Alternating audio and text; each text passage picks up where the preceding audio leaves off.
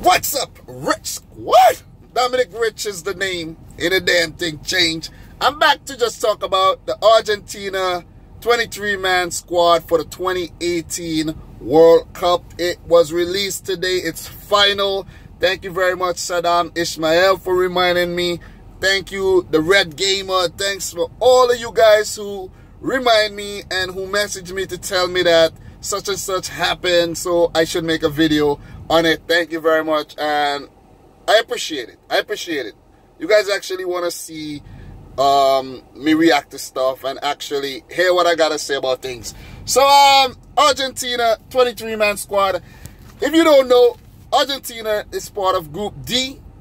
They have Nigeria, Iceland, and Croatia to contest with at the 2018 World Cup.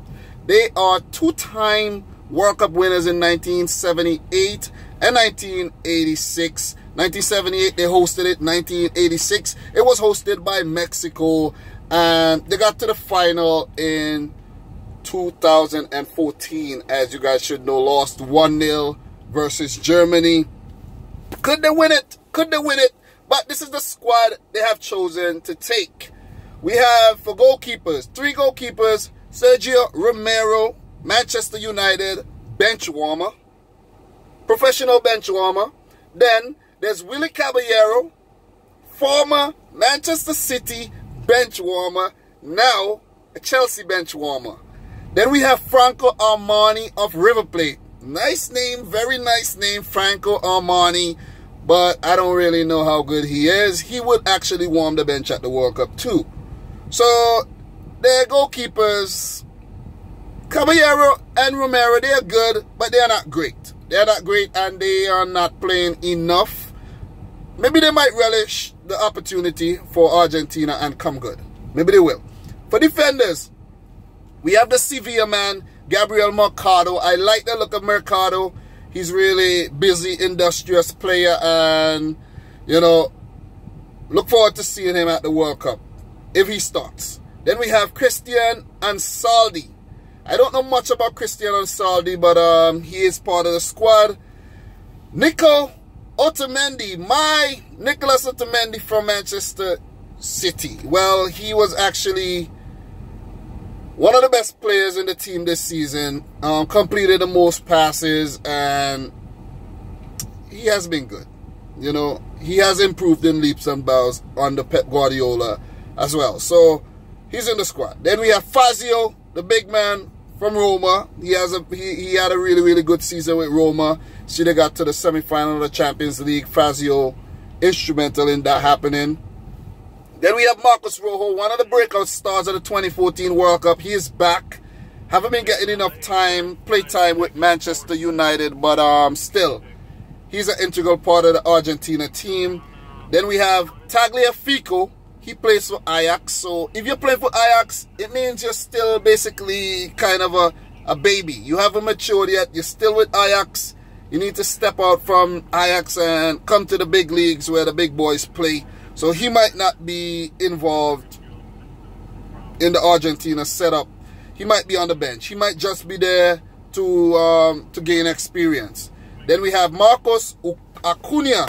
He plays for Sporting, and Salvio from Benfica. These players might just be, you know, coming off the bench or just there for the experience, there for the ride, to develop for the next World Cup. But in the midfield, so the defense isn't the strongest defense, to be honest. We might see guys like Mascherano in the midfield going back to help him out. Well, Mascherano, he moved from Barcelona to China. He's in the squad. He was really good at the 2014 World Cup as well. So Mascherano is back in the squad. Lucas Biglia, now with AC Milan, formerly of Lazio, in the squad. These guys need to step up. I think Biglia and them guys don't step up enough for the national team. Ever Banega, Sevilla man, went to Inter, went back to Sevilla. He's in the squad, instrumental part of the midfield. You know, I admire him as a player, so looking forward to see Ever Banega in action. Then we have Lo Celso, Giovanni Lo Celso of PSG. He has been an integral part of the PSG team. I've seen him actually start quite a few games, so it's interesting to see what he's made of. Then we have somebody from West Ham United. Yeah, Lanzini.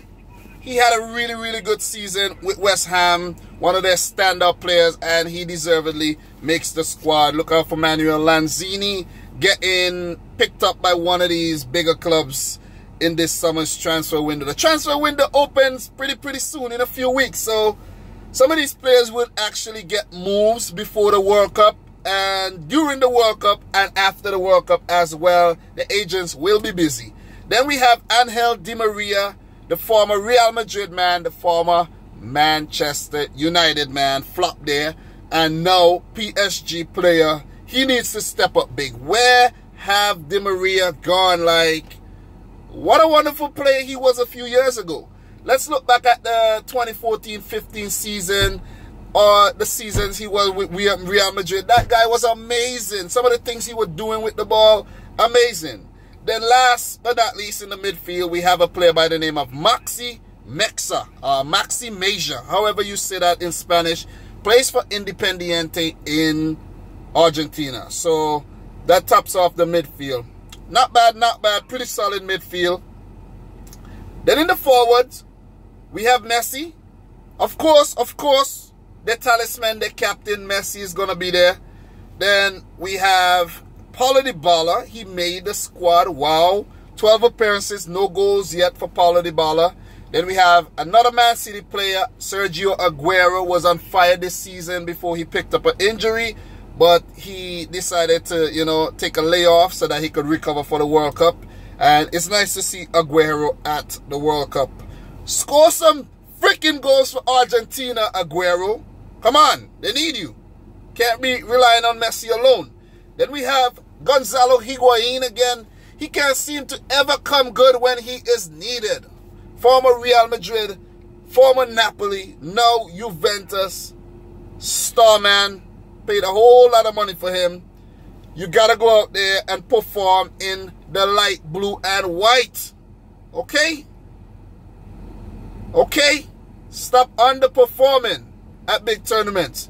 And last but not least, we have Pavon, player from Boca Juniors, to top off the squad. Notable omissions, we have Mauro Icardi, Inter Milan captain, one of the deadliest goal scorers in the Serie A, but he still cannot replicate that for Argentina. He's not part of the World Cup squad. Still young, could be at 2022 Qatar. He'll only be like 29 or 30 years old, so he could be there still if he keeps his fingers crossed. And then we have Lautaro Martinez missing. He was a youngster, you know, was in the squad for the last few friendlies and stuff. And then we have Romero Funes Mori of Everton. I'm not surprised that he's not in the squad. Then we have Insua, Enzo Perez, Fernando Gago, Diego Perotti, and Angel Correa. Angel Correa should have been in that squad.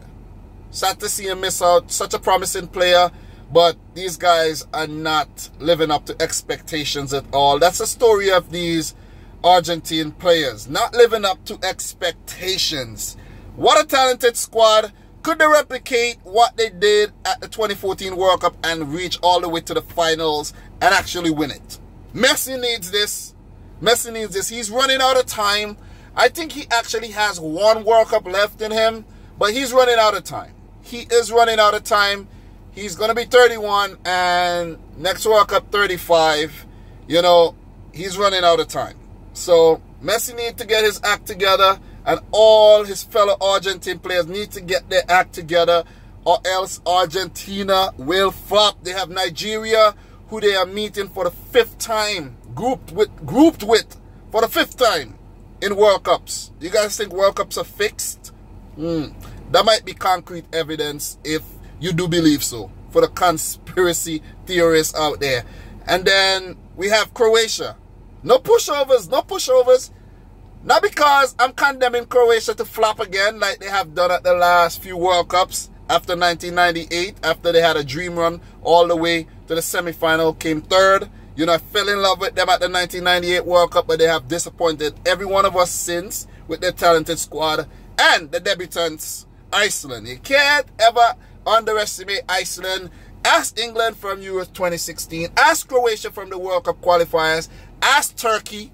Ask Ukraine. Ask these teams how good the Icelandic boys are. So, Argentina, how do you think they will do at the 2018? What am I saying? 2014. 2018 World Cup. Let me know your thoughts in the comment section down below. I think they should get out the group. I'm having them to get out the group right now. As for now, I have them to get out the group. It depends on who they meet in the round of 16. I would like to see them meet France. That would be a great matchup in the round of 16 though. Because if they meet Peru or Denmark, it might be a pushover. It might be a pushover for them. So France in the round of 16 will be interesting. So guys, that's my take. Let me know your thoughts in the comment section down below. Let me know if I missed anything important. You can add it down below as well. You know, I can't cover everything, so that's why I love when you guys comment down below and let me know your thoughts. So if you're new to the channel, make sure you hit the subscribe button, smash the thumbs up button. As I said before, let me know your thoughts in the comment section down below. And until next time, peace out, Rich Squad. Let me know if you think Messi would finally win the World Cup.